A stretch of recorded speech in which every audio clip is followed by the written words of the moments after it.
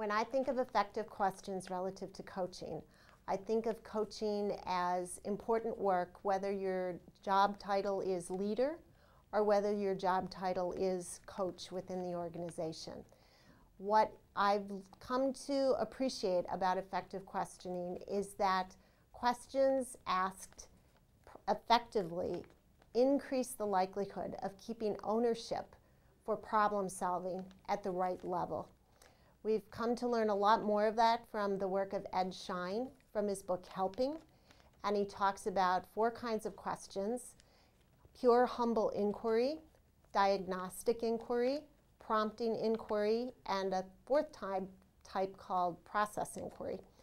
And we encourage people to practice and notice how effective they are at pure humble inquiry, questions for which you do not have the answers yourself and for which you're trying to help the owner of the problem gain clarity about the current condition and the causes for the current condition. An example of an effective question of that sort would be, what can you tell me about the ways you're investigating this?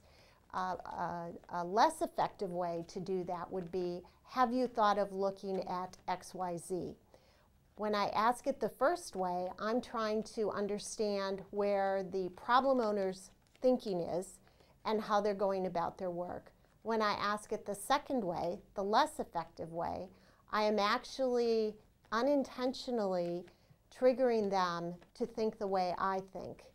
And as a result, the problem owner waits to hear how I think rather than going forward with doing thinking for herself.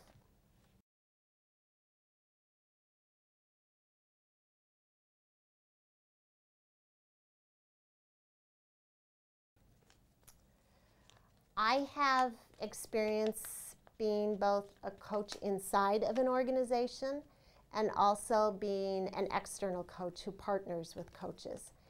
And one of the things I had to learn for myself when I was working as an internal coach was to teach people and myself that being a coach meant supporting others, learning and figuring out their path forward with what they'd been asked to accomplish, and not be the doer of the work myself.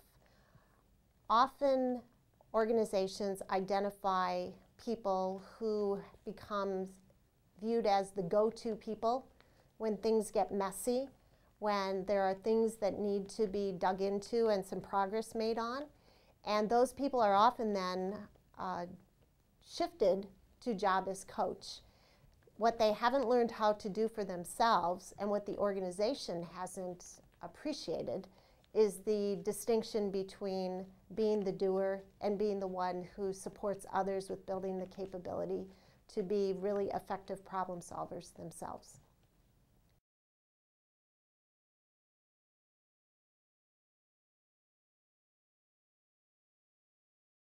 Struggles?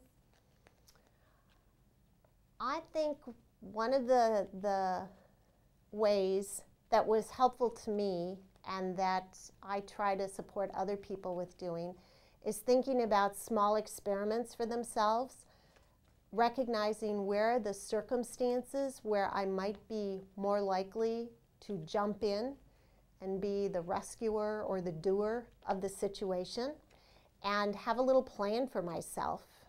Even if it's just 1 hour in a week where I'm going to learn how to hold back, to notice when my better work would be to support other people and asking them effective questions so they can figure a path forward for themselves. And in conjunction with that, actually having a buddy who is watching me and giving me feedback about ways I performed according to my plan and ways that I was off track on my plan so that I can do some PDCA for myself and go forward and try again. It takes practice.